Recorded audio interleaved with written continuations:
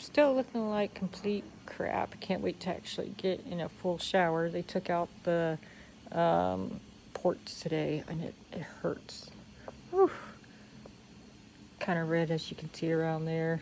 I had the guy put in a line so I could still get some medicine in if I need it.